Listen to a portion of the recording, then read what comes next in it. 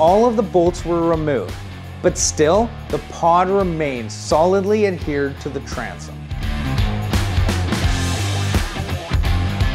I immediately thought of using brute force with the help of my new friend, not Bob, the tractor.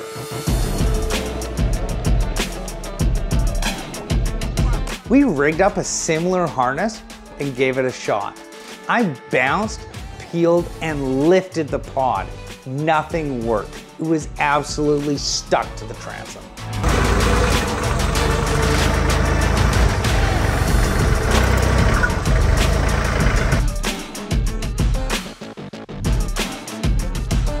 Next, we tried a few ways of prying it off. We tried a crowbar, screwdrivers, and even a giant Burke bar. Nothing worked. I was actually beginning to think that I might have to live with it.